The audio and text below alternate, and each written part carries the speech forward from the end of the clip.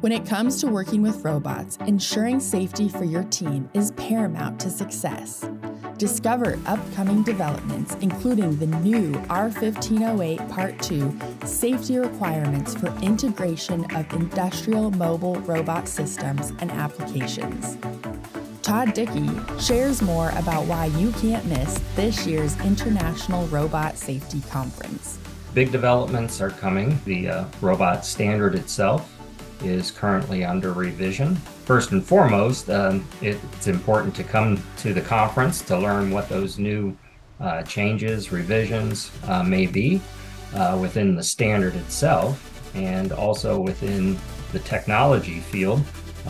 There's still tremendous development being made in the collaborative realm for collaborative applications, and also a growing field right now is in mobile field of robotics. The conference will provide a comprehensive overview of current industry standards and examine key issues in robot safety.